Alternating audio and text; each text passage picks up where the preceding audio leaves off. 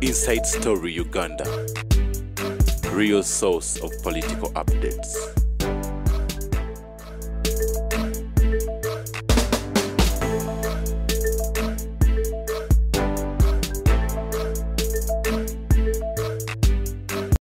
Kale no ye big story ne Joseph Tamale Mirundi mutano wa Yohana Mirundi mole na matovu obadoga nti Parliament kajiba malire Museveni Parliament baji muwambako. Yes. Parliament Museveni baji muwambako why? Parliament abagireta mu sente. Bano bali representative sibenale. An NRM representative will protect the interests of Museveni. First, yabakulembedde. But when you see Senyonyi chasing away this Uganda airline woman, then it means Parliament see Museveni. Tuine chetuita mu mass communication tukita chituti. Tuine tuchita nti what appears to be when it is not. I remember the word. If Museveni believes that he controls the Parliament, whatever he says will go through and post. So you could have some pseudo leadership and you keep thinking that yes. This is reality. Yes. We have a word in the mass communication that when you think nti ekintu kichonga si kicho. That's Museveni doesn't control the Parliament. He does not control Parliament.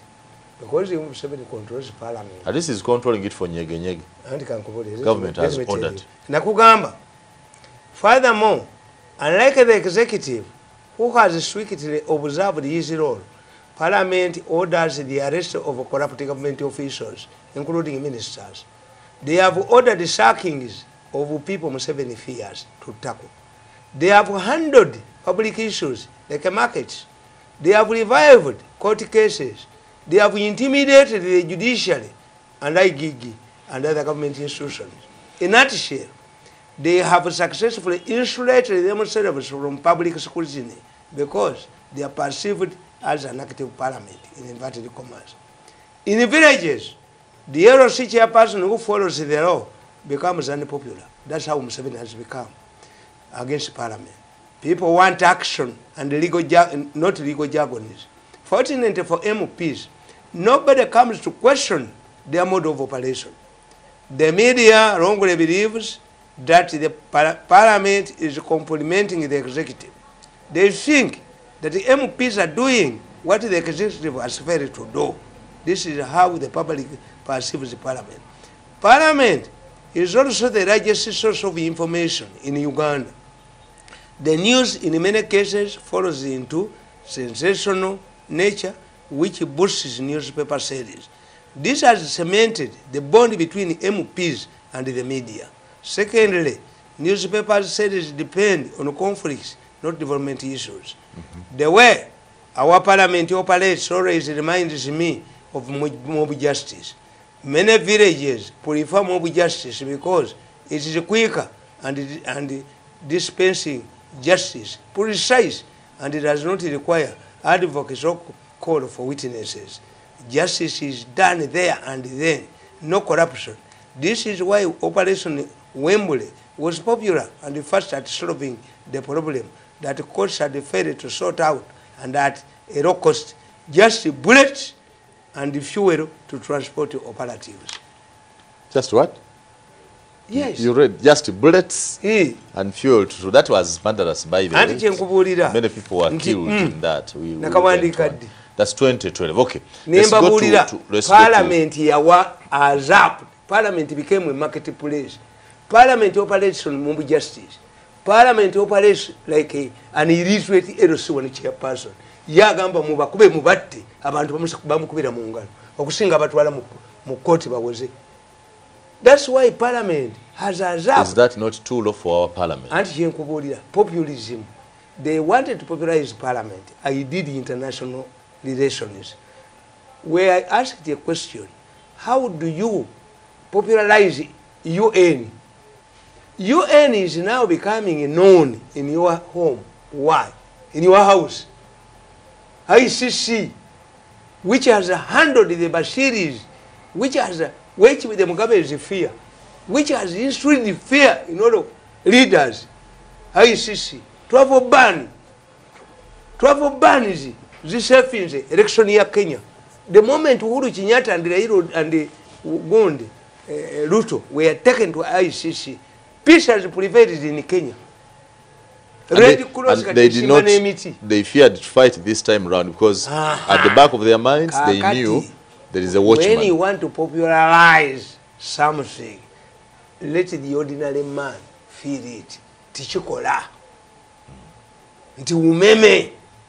Buli omu ayagala amasanyalaze. Umeme. Manager wa umeme wamanyi nnyo.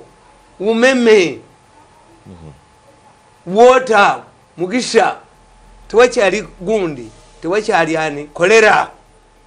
But they don't know they are good. Minister of Environment. Give it to me. Nsimbe bibira bya katituse ku nsoko zonna. Bajja bitanga bibira bya mirundi. Anizo utasobola chiko. Anti yenkubutikisa nze nasoma political science. Bano banati basoma ba ekiremeseza abantu bano tebalina political evaluations to make a decision. Kakati let me tell you, how do you ban Nyege? First of all, you are not a minister of morals. Parliament does not. It would be the Intelligence Council to come out first. The Inter-Religious Council. Yes, because these are people who deal with morals. It is a primary duty, yes. Yes. That's it. It would be the Inter-Religious Council. To petition Parliament. Not Parliament. Yes. Minister of Internal Affairs or the Inspector General of Police. In all of our societies, we have elders. The Kabakas would sit. This affects our culture. The Omugave is not there. Omukama Watoro, Omukama Wabunyoro, the Kabaka of Uganda, the Chabazingo of Busoga would sit to pronounce their vote, their position on this before Parliament comes in. Would that not be overhyping Nyege? No. Why would they come back? When it comes to culture, who are the custodians of culture? Those traditional leaders. Yes. And the religious. Why are they? Where are they? Where are the religious leaders? They have an inter-religious council. Before Parliament moves in, who are the people responsible? This is Kajanja. Parliament is practicing Kajanja. Let me get it from you. Yes. Are you for or against Nyege? I am a modern man. And I live within the population. Kakati icho chitegedde. If they consulted me to fight Nyege, or you call it what? That's the name. I would go to the Intelligence Council first. And the Intelligence Council is more positioned because it fights for morals. Then we would call in if it has something foreign that undermines our culture. Then we would call in the traditional leaders who must have access to the president immediately. The religious leaders, the chairman of the Intelligence Council must have a hotline to the president. We are in danger, Mr. President. Depending on which president, it is. We are in danger. It's not that easy. One day I went to the late Rwanga. And I spent 5 hours with Rwanga. And I've been saying it. I even said the video did before Rwanga died. He told me that one of my problems with Museveni, he does not respect me. Cardinal Subuga had a hotline to the president. I don't have one. Then I asked him, when you get the opportunity to meet Museveni, what are your areas of contention? If you have 10 points to discuss, mukiziganyiza kumeka. Nambuli batakiziganya kono mugatasobola kuyita. If buli wetutuula, we iron differences nkoma wone nkuyita. Newe mbana kimyo omukazi ewaabo nga conditions zampa zonna ziri impossible. Siddayo. Awo wetwalwanira tulina okuvaawo tupangise ennyumba endala. Nga landirondi amanya emyezi 6. Kati nzijjewa nina okufuna emyezi 6 ne wempangisa ewala oganyi. Oba oganyi? Yes. Kubanga oba giri 6 ginnemye. Ate endagawa. Ekyokubiri abantu abo tebalina political evaluation. Tubadde during we got election violence. Why did we get election violence? We got election violence because two factions in government. The government was split into factions. Bobby Wine was representing a faction in the government. Accept Bobby Wine was Bobby the opposition. Wine was flaunted by a faction in the government. Don't argue with me, Mohanga. I talk to Bobby Wine. You have never talked to Bobby Wine. Even when Bobby Wine was entering a politics, he came to me for consultation and Bebe Cool. The one who was killed before coming to me is radio. These people are looking for a person who can help them to create. I actually thought it was a slip of the tongue that you said Bobby Wine represented the faction in the government. Yeah. Bobby Wine was recruited by a faction in the government. That's why he was targeted. There were two factions in the government fighting. Bobby Wine yali ayingira ekibalo kyabwe abali mu government. Obanga agamba abantu nti waliwo abali mu government nga ate baagala Bobby Wine awangule. Basigaza batye ebikonga. Nedda tebayagala awangule. Oyinza okuddira omusajja nga tali impotent naye nga talina spams. N'omufumbiza omuntu aleme muzaalamu. They wanted a person who could not remove Museveni, but who could help them to create MPs. That's what Bobby Wine did for them. Nti bano ba NRM, sponsored by NRM. Naye Museveni bw'abayita tebagenda. Kyovula bateboogera mu parliament. Opposition teyogera mu parliament. Ani yagireeta? Aisha Kabanda ani yamuleeta? Muwanga Kivumbi ani yamuleeta? I have a list. Nayita omuwala we Butambala ne muganda gwe ku list tuliiko. Bagenda kujjako. Otafire yali tali ku list. Muhwezi yali tali ku list. Have a list. And how much money? Otafire bamutekako billion 5 agwe. Mavi ya kuku agwe. Kakati Bobby Wine ekyamukubya tear gas. Faction zali busy. Era all of these atrocities kugamba majega yingire correct. Let me tell you. Museveni bamulimba. Museveni bamugamba nti abaana ba Nuupu bagenda kwokya ekibuga. Museveni n'abagamba no. Oba bagenda okwokya ekibuga make a preemptive action. Naye temubatta. Temubakubako miggo. Tubatwale for orientation. Babakuba. To implicate Muhoozi. To drag in the military and implicate Muhoozi. Nze kankubule gwe tonsobola. Nuupu yakola riot ez'amaanyi ennyo.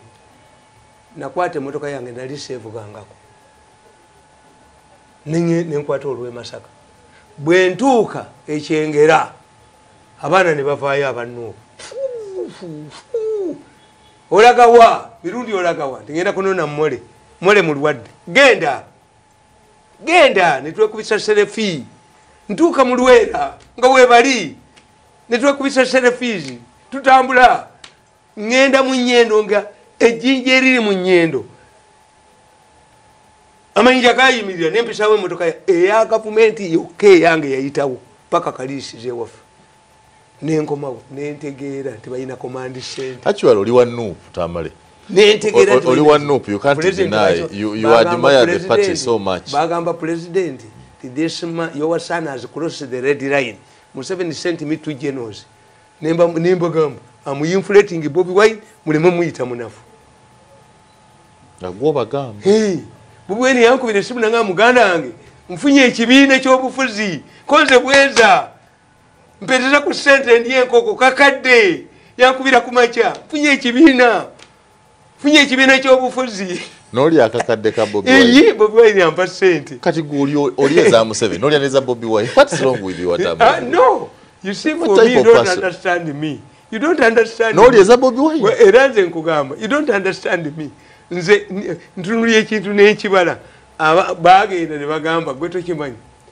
Batabani bange kugenda n'omuwala wange bagenda mu Nuupu. Nempita mutani wange oyo ne muga nti gwe Nyerere omwana wa Nyerere yewaggula ku kitaawe n'agenda mu opposition bamugobayo. Mpuuga yagobayo mutabani wange n'omulimu n'aguwa Ssennyonyi. Nga yaboogerera yes nemugadi you cannot trust you. Omuwala n'omulenzi ne bayingiramu.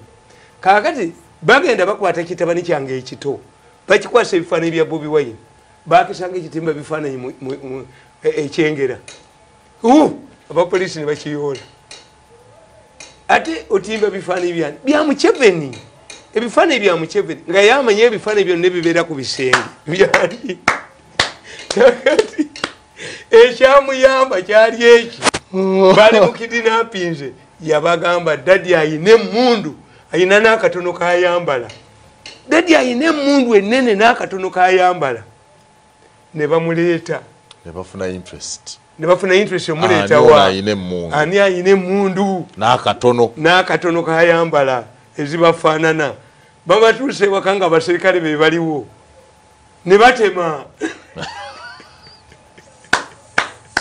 naye ngaekyanda kyange oba neyekiwe ne bapulaninga bateeke ebifaananyi bya Bobi Wine mu mmotoka yange amuteringeyo Bobi Wine bwe yali agenda ekayunga namukubira essimu Bobi Wine don't go to kayunga bagenda ku assassinate nangamba ngenda nategedde dda essasi lyamuyitawo naye nembuuza Bobi Wine nti owaayi muganda wange bye omanyi Museveni si yakuba nti nkimanyi Museveni si yankuba Bobi Wine yabasalira amagezi bamuwa bilioni 5.8 abaleetera abaka ba palamenti Bobi Wine bwamala okufuna ssente n'abaddukako n'agenda noono omusajja Amsterdam was the recruiting officer of CIA.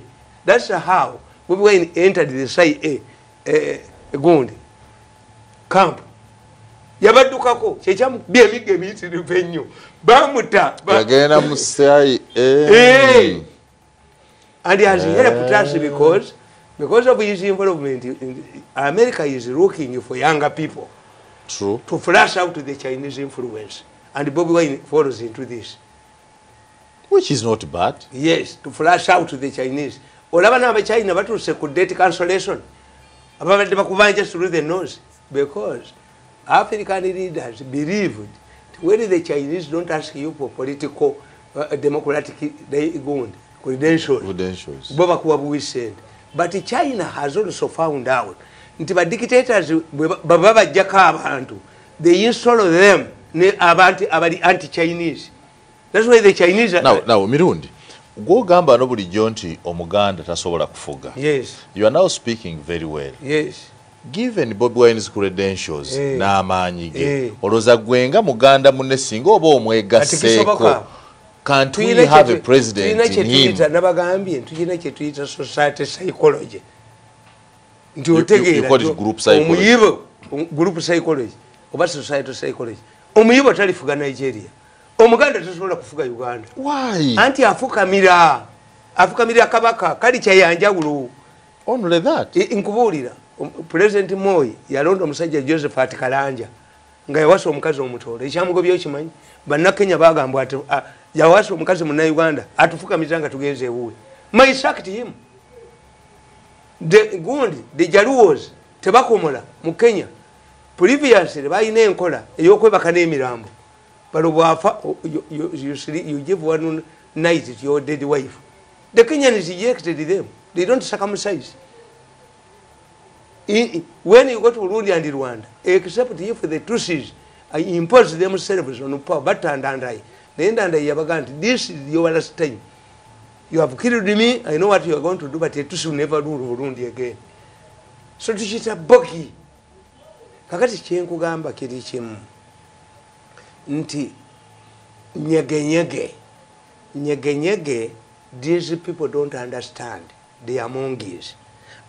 Be careful about Opendi. Opendi having lost the ministerial job is an injured buffalo. It's very tough. But I told you, she's actually the toughest woman from the east. Do you know that I met that woman? Opendi in a secret place. Nemuga, if I rape you now, what do you do? I kick you. Opendi is a problem. But I like her intellect. She's very intelligent. Very intelligent and bold. Waliwo omusajja eyali asudde gavumenti ya Turkey naddukira ono. Kakati omusajja oyo yajja a lot of money. He invested in minerals. Omukyala akulira mineral police Kayina Egomba n'agamba nti siyinza kukkiriza criminal to invest here. Kyovalaba nti omulamuzi yalagira ate mineral police eve mu minerals. You don't know these things. The politics, the political dynamics. ne baddiranga Kayinegomba agenza okusoma ne balumba office ye ne bagimenya. Police officers is on training, they broke into her office. Kayinegomba. Kakati oyo nengamba opendi ti opendi loko here. If you are supported by that person, uyo omusajja omutaki, this Kayinegomba has a point. The police cannot allow a fugitive who is wanted, a criminal, nga abazimba ekisaawe kye Somalia batake jetuli jetu operating. President wa Turkey Erdogan yajja wano n'agamba nti oba European Union wani tebawa sente Somalia njeziba bali bamuwambi. Omukazi wa Thailand yajja wano olwamala okulaba Museveni ewaabwe bamujjako oil. Somebody doesn't want us to exploit oil.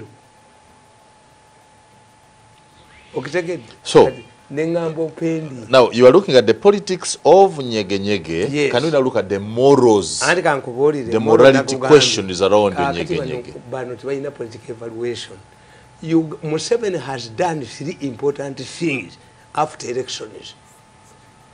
Abantu bonna abayina travel ban abajje mu influential positions. Museveni does not wait to be pushed like a wheelbarrow. Nabagamba nti kandiho bali bamuwadde omulimu. But because he has a travel ban, he cannot get his salary through the banking system.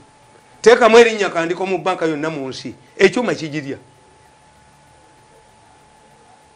That's why Kandiko came back to get cash. Kandiko get those who are abadina travel ban bafuna sente through cash. Their names cannot go into the banking system. What Museveni has tried to say has removed them from influential positions. Yeah, because they would be unproductive for that 2. matter. Museveni has helped us. Uganda has been hitting headlines over human rights violations.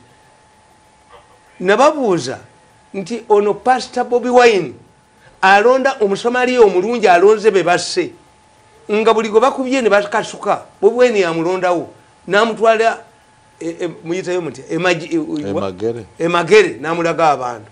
How does Bobi Wine know these people are thrown out of hospitals and torture chambers? Ye n'abajjawo. The intention was they wanted to undermine Muhoozi militarily. Nembagamba nti Muhoozi is safe. We have had a lot of stories about Nalufenya. None of the survivors of Nalufenya has ever implicated Muhoozi. None of the survivors of safe houses has ever implicated them. Look at Basaija Yoka. Look at Basaija and Nyanzi, Sarah Nyanzi have ended up economic refugees in Europe. Obama Kakwenza is an intelligent man, like your children. He's very intelligent, by the way. You need to listen to him. Like this man in UCC. The big story ends here. Let's have a break and return right after.